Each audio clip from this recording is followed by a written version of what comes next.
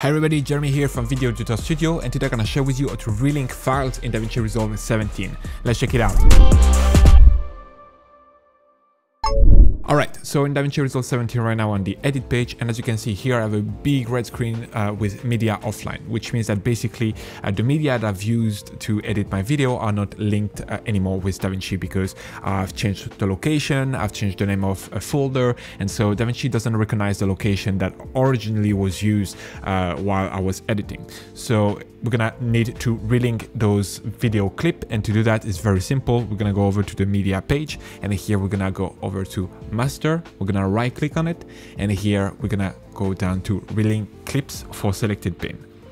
Right here just pop open this window, and here you're gonna look for the folder where all your media and everything you use for your video are stocked. So basically here it's pro spec, and that's the folder that I've used. So now I'm just gonna relink it.